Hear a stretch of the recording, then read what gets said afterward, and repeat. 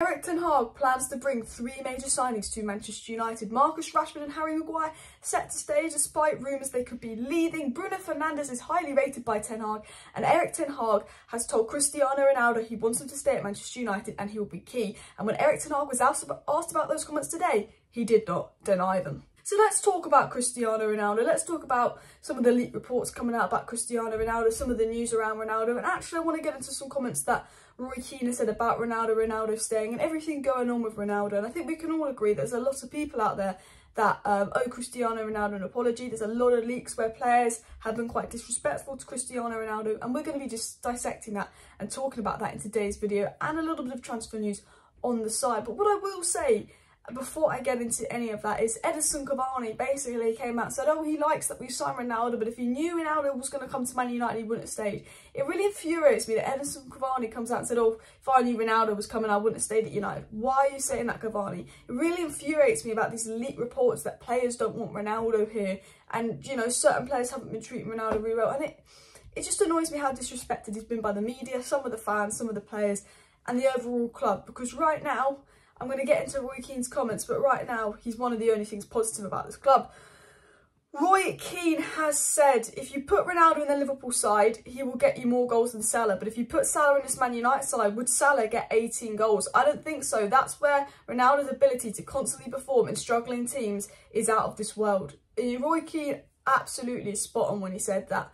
You know, the disrespect Ronaldo's got finished. Ronaldo's disrupted Manchester United. Ronaldo's the problem. You know, all these reports that were saying that Ronaldo disrupted this Manchester United side, Ronaldo disrupted this dressing room, Ronaldo's the problem. If anything, it highlights that Ronaldo is not the problem, and actually some of the players that don't like Ronaldo's presence in the dressing room and are angry with Ronaldo's presence in the dressing room, and those players complaining that Ronaldo's criticising them, are actually the problem at this club. Because if Cristiano Ronaldo criticises you, you should take that as constructive criticism and you should want to improve. You shouldn't be going to the media going, Ronaldo said this about me, I don't like him, how dare Ronaldo criticise me?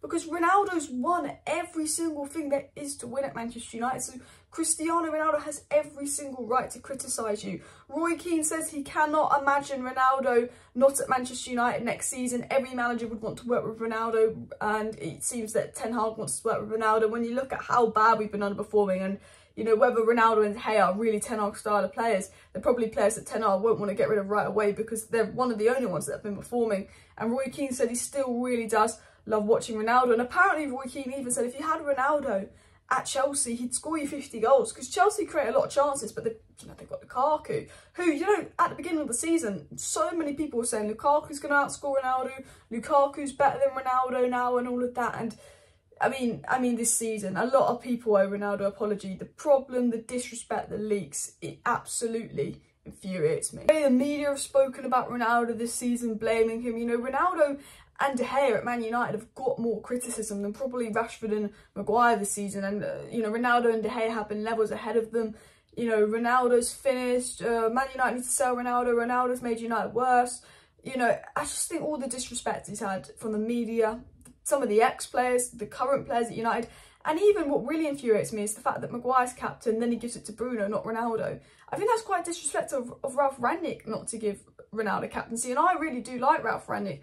And, you know, I think Ralf Rangnick's done a lot of things right, but I don't think Ralf Rangnick's been totally respectful of Cristiano Ronaldo. You know, all Ronaldo gets is sort of negative attention. Oh, give Maguire captain, give Bruno captain. Just give Ronaldo the armband. And if you agree with me, hit that like button. And this takes me to a quote that Sir Alex Ferguson said in 2012, and it's 10 years later. And 10 years ago, Sir Alex Ferguson said that Lionel Messi is a system player. He's a Barcelona product. Cristiano Ronaldo could score a hat-trick for any team in the world. Ronaldo could play for QPR, Millwall, and he'd still score a hat-trick.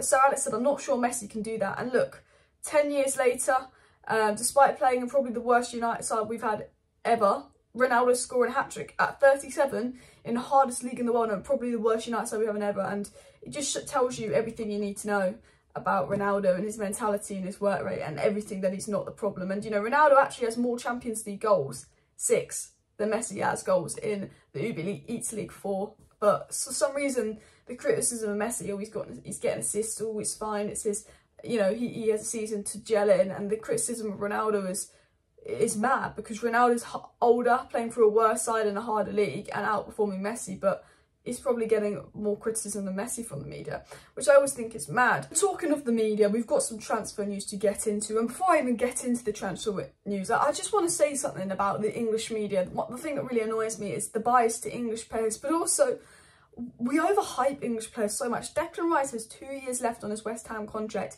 and he's been quoted at between 130 to 150 million pounds. Tchouaméni has 2 years left on his contract, and he's been quoted at 50 million pounds. For some reason, Declan Rice is worth 3 times more than Tchouaméni. You know, Camavinga costs 30 million euros, but if you want Declan Rice, you've got to spend 150 million euros. You know, these English people, this English bias, this English... It's crazy. Why are English players so expensive? Grealish, 100 million.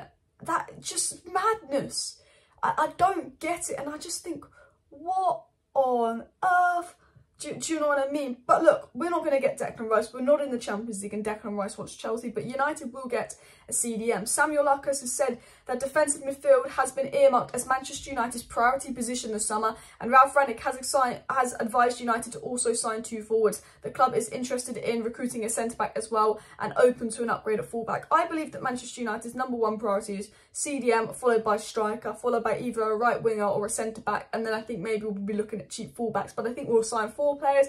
I think we'll have 3 biggest signings, which will be a CDM, a striker, and probably a right winger or centre back. And then we might bring in an unknown centre back. If we spend 50 million on Anthony, we could bring in someone like Ndika from Frankfurt, or we could bring in someone like Jurien Timber because he could cover full back and centre back. Erik is set to leave, as I said. Phil Jones is set to leave. Harry Maguire is set to stay. I think with Bailly and Jones leaving, Maguire won't go. Rashford is set to stay, however, he wants guaranteed game time, which, to be fair, is understandable. But Rashford's mentality should be, I love United, new manager, fresh chance. I'm going to show him what I can do, and all of that. But an interesting story that's come out today about a striker that United could be interested in is actually a guy from Reims called Hugo Ekitike. Probably haven't said his name right, who will be available for 15 million euros in the summer. HTO, that watches a lot of football, said that he's a raw but good talent. I would be happy with him being a rotational young number 9 for next year. Has almost everything needed for a 9. Solid movement, tenacious, good first time finishing, holds up the ball, but his physicality and link-up play and heading need improvement. Young striker could be a good option for Manchester United because we do need 2 strikers, so maybe we get an expensive one and get someone like him in and see if we can mould him through with maybe the assistance of Ronaldo if he stays. And there's more and more reports suggesting that Cristiano Ronaldo will stay at Manchester United. Ten Hag wants him involved. You know, if Ronaldo's wanted by Ten Hag, people are saying he'll stay. I think Ronaldo won't make his mind up to the end of the season. I don't think he's thinking about that.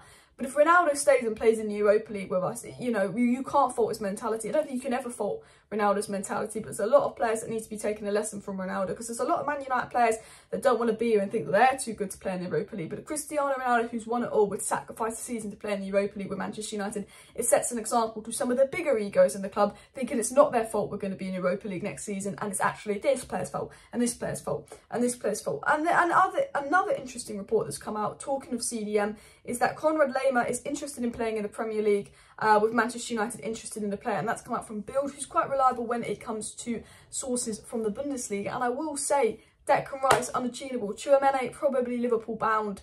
You look at a lot of the CDM options. Neves, he doesn't really suit Ten Hag's style of play, and Neves and Bruno in midfield probably would have complement each other. Calvin Phillips, unless the Leeds get relegated, can't see it happening, and maybe someone like Laimer with Ralf Rangnick connections is something that United would do. Let me know your thoughts down below. I will be back tomorrow, guys, for a Manchester United versus Brighton watch along. So yeah, make sure you subscribe. Back for a watch along and match reaction to United versus Brighton tomorrow. There probably won't be any live stream tonight. If there's any breaking news, I'll do another video tonight, but I don't think there will be any breaking news. But I know Rashford's going to be out for the match tomorrow. Sancho's out. Just loads of players are out. Let me know your thoughts in the comments. See you later.